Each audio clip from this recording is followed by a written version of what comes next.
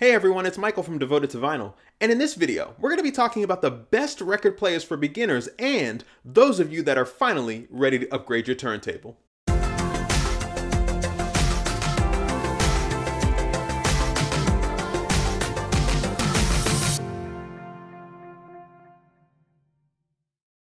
So in my last video, we talked about affordable record players, and we talked about the Marantz TT42 as well as the Audio-Technica AT-LP60, but I actually want to focus this video on the best record player that I think can fit two categories. One category being somebody that is a beginner and wants to jump into this hobby brand new with a good, solid turntable. And the other one being somebody that isn't brand new to vinyl. Maybe you've been collecting records for a year or two, but you're finally ready to make a solid upgrade because you're committed to the hobby.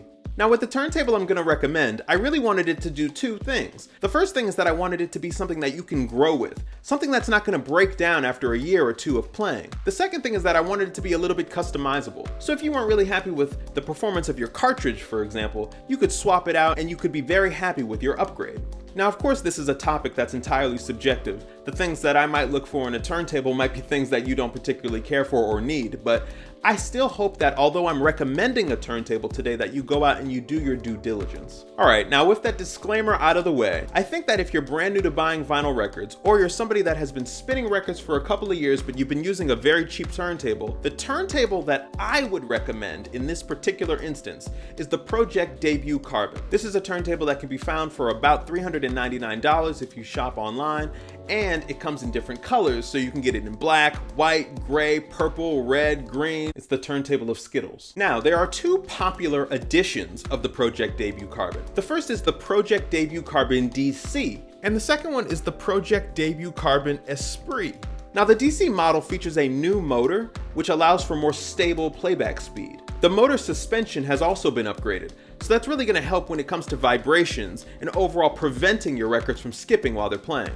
The Esprit, on the other hand, can be found for about $599, so you're going to be spending roughly $200 more for the Esprit as compared to the Pro-Ject Debut Carbon DC.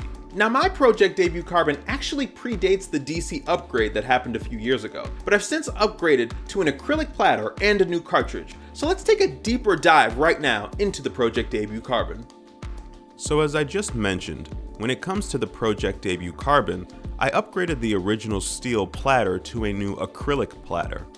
The biggest difference I noticed from the upgrade was that there was less static when my records were playing, and that's at least in part due to the fact that the steel platter requires you to use a felt mat underneath your record. But with an acrylic platter, you can just place your record directly onto the platter's surface. There's no mat required. The Pro-Ject Debut Carbon also comes with the Ortofon 2M Red cartridge, which is a moving magnet cartridge. After using it for several months, I wanted to see how a better cartridge would sound, and so I eventually upgraded to the Ortofon 2M Blue. And while I think the music sounds more neutral and overall a bit less lively than the 2M Red, what I do like is that I hear much more detail in the music with the 2M Blue, such as additional instruments in a song or certain vocals layered within a track that I never heard previously. I think overall, the 2M Red is a more fun and enjoyable cartridge when it comes to sound, but the 2M Blue sounds more clean and precise to my ears. Now, the Debut Carbon turntable also uses a carbon fiber tone arm, which helps reduce unwanted resonance. There's also an on and off switch for the turntable, which can be found on the bottom of the player. The back of the turntable is of course where you'll find the RCA outputs, so you can easily connect this player directly to a phono input on your amp, be it an integrated amplifier or an external phono preamp. Just know that neither the Debut Carbon DC nor the Debut Carbon Esprit have built-in phono preamps. This means that unlike cheaper turntables that allow you to directly connect your turntable to the auxiliary or the CD input of an integrated amplifier or receiver, the Pro-Ject Debut Carbon will need to either be directly connected to the phono input of your amp, or you'll have to buy an external phono preamplifier, like the Vincent PH08 that I use. Now there's one more option that I want to give you here, and that's the Pro-Ject Debut Carbon Phono USB turntable.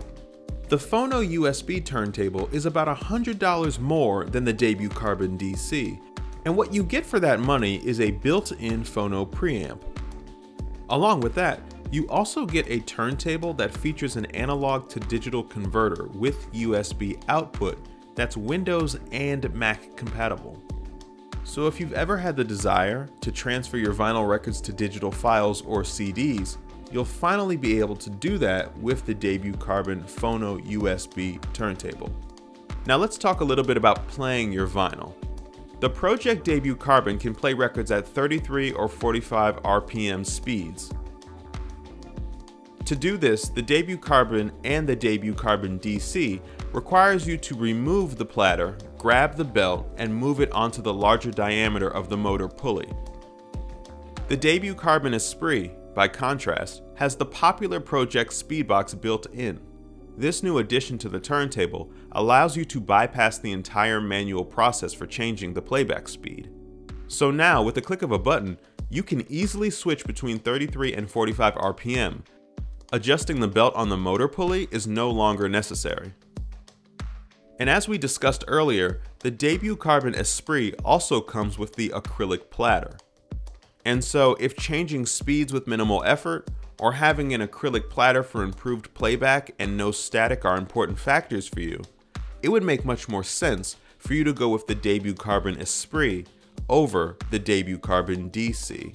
So that's about it. Those are my reasons for recommending the Pro-Ject Debut Carbon to anybody that's finally ready to jump into the vinyl hobby, or somebody that's been in it for a while and is tired of their crappy worn out turntable, Crossley, and is finally ready to upgrade. If you enjoyed this video, please hit the like button down below. It helps other people who like vinyl and like music as much as you do find this video a little bit easier on YouTube, so I would really appreciate it if you could do that. And don't forget to subscribe to this channel, because here on Devoted to Vinyl, I'm going to be coming out with new videos every single week pertaining to turntables and music. And I want to leave you with a question. What turntable did you buy when you first jumped into the hobby? What record player would you recommend to people that are finally ready to upgrade from their cheaper turntable? Make sure you make your comments known down below, and I'm going to be commenting and responding to as many people as I can down there as well. And I can't wait to see you guys next week with a brand new video.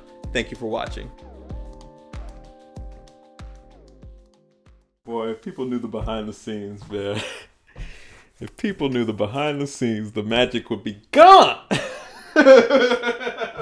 So let's take a quick deep dive. How can something be quick and deep?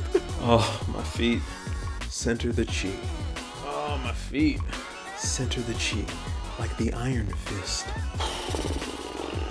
I guess that's about a wrap.